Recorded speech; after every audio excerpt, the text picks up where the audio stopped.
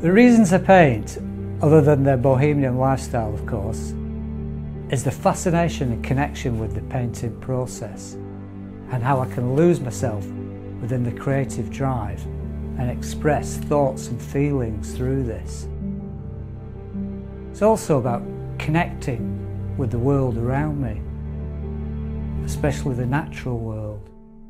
Inspiration for the paintings comes from places I visit, but also where I live here in the Peak District. We've got a great variety in the landscape, from the rocks and the gritstone edges to the rolling fields and meadows which are glorious in the summer. Just recently I spent a lot of time painting the sea.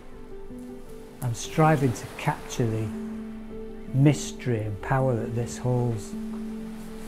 I usually start the painting with an idea of a place that I've visited. It can be either studio based, where I work from memory, photos and intuition, or they can be in situ. Initially I get an idea of the composition, colour, atmosphere. This is just an idea and it's not fixed. The painting's got to be allowed to grow of its own accord. So the idea actually is not to have too much of an idea, so that when I'm painting I'm open to different responses that occur. This allows a degree of uncertainty to come into the work, which gives the painting an edge and an energy. Ultimately, I'm trying to grasp an essence of location in a painterly manner that brings a sense of wonder and excitement.